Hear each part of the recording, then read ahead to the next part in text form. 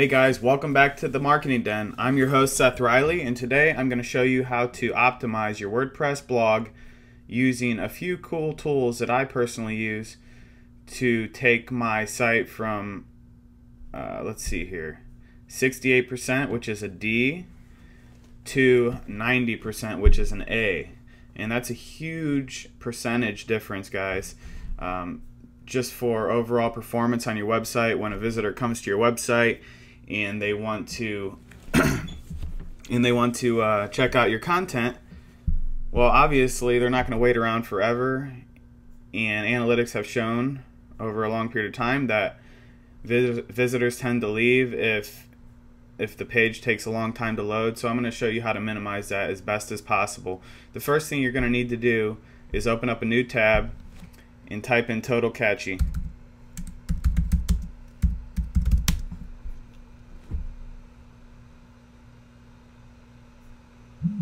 Alright, right here it is, W3 total catchy. Go ahead and click on that.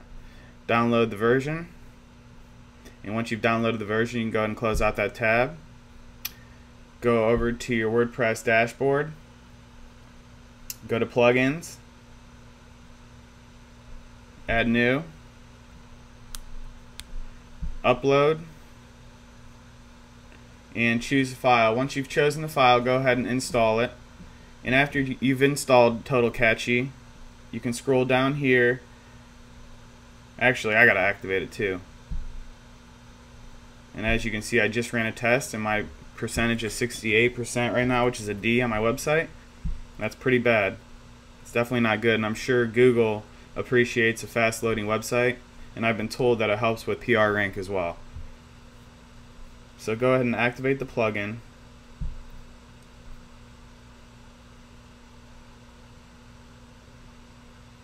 And we're just going to go over a few settings here. Scroll down to performance. That's the new W3 Total Catchy plugin. General settings. And scroll down, you can see here general. Toggle all catchy types on or off at once. You don't really need to enable that, so don't worry about it. Page catchy, you definitely want that enabled. You can mess around with the mimified setting. What I would suggest doing is checking the boxes, auto, manual, enable, go back to GT metrics or whatever, and go ahead and run a optimized test on it and see where it scores. And obviously you want your score to get higher and higher percentage wise. Let's scroll down to the next one. Database. You can enable this if you want to enter your FTP credentials. It'll give you the option. You can mess around with that as well and try that. Go ahead and enable the object catchy. You don't really need database catchy if you're using object catchy, so try the object catchy first. I believe it's default anyways. So basically all you guys really got to do is upload total catchy and activate it, and the rest should pretty much take care of itself. Like I said, they kind of have a default setting that works really well, but you can choose to optimize it and go a little bit further if you want, just by messing around with the different options they have here. You want to enable the browser catchy if it's not already enabled. CDN, don't worry about this one. Reverse proxy, I wouldn't worry too much about that. You can set up a Cloudflare account, and that helps with optimization as well. And there's a few other settings. If you want to upgrade to the Pro or the Premium version, go ahead and enter your license key here. I don't need it because once I do these optimizations that I'm showing you guys, I'm going to show you how I'm going to go from a 68% to a 91 or 90%, which is an A in Google's eyes. Miscellaneous settings. You might want to debug your settings once you set everything up if you run into some problems, but you shouldn't really run into too many problems here. Just make sure you don't have any other catchy plugins installed if you're going to use W3 Total Catchy, because there's potential that they could conflict with each other. So those are the general settings, and that's all you really need to worry about, guys. There's just a ton of other settings over here that you can kind of explore and go through, but we're not going to get into that today. The whole objective is to get you a faster running website and using simple methods to do that. So let's go back over here to GT Matrix. I'm going to go to the home page, and I'm going to type in my URL to the marketingden.net. And you just press go, and it'll analyze the URL for you. Just give it a second to run the analytics, and it'll come back and tell me how much better my website is performing. Okay, well, there you go, guys.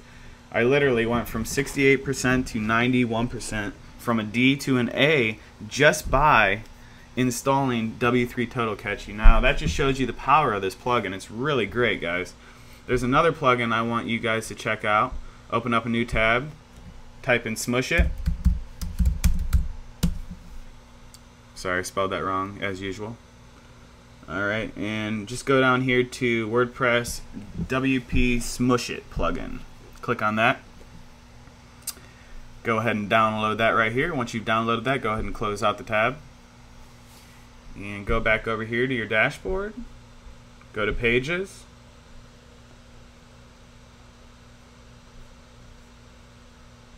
I'm sorry. Go to Plugins. And then Add New. Then install the plugin. I already have it installed. I'm just going to go ahead and activate it again. You guys go ahead and do the same thing. Okay, and once you activate WP Smush It, as it just activated, you will not find any settings down here. You will have to look up under Media, and it'll say Bulk Smush It. So go ahead and click on that. And down here, it's going to give you the option to run all images through the WP Smush It right now. It may or may not work on your existing images. This is something that will take place as your site grows and you continue to add more images and videos and things like that. It's going to smush all the file types down the best it can to give you optimal loading time on your website. So you just go ahead and run all images through the WP Smush It right now. And it's going to take a little bit to perform this task. I'm not so sure it's going to be able to smush any existing images down. You guys are going to have to test that for yourself on your own site. But it's definitely a handy tool to use for future uploads that you have in your media bin. And, you know, Google definitely looks at performance now. I don't think they used to really look at performance as much as they do now, but it's becoming a big thing because there's so much analytics out there. Everybody knows that when you go to a website that you want to visit and you're on the home page or whatever, and it's just taking ages for the page to load, they say, I believe it's around 5 seconds, that people will lose interest and leave your website and just search for it on someone else's website, because with all the great technology and the high-speed internet out today, people just get so impatient they don't want to wait. So, okay, here we are. It ran the test. It'll say errors on some of these. It'll say, yeah, it'll say it worked on some of these, it didn't work on some of them, blah, blah, blah. And like I said, you can play around with the Smush It plugin a little bit. There's really not too many settings. Like I said, this is for mainly for existing media that you upload. But we're just going to run another test here at GT Metrics just for the heck of it, just to see if it does help the performance. It may or may not. It may decline the performance.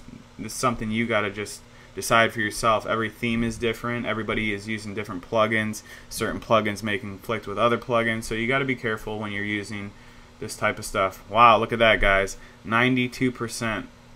That's pretty awesome, guys. I'm thrilled with that. You know what? I'm not going to try to optimize my site anymore. I got a ton of content on my website. I got my home page, where all the WordPress tutorials are for you guys right at your disposal. I also have my blog right here, and then I have the forum, and all my pages are loading really fast, and that's just great. So I hope you guys enjoyed this little tutorial about how you can optimize your WordPress website. That's it for today, guys. Stay tuned for more tricks and tips on how you can become a WordPress expert overnight. Thank you and have a good night.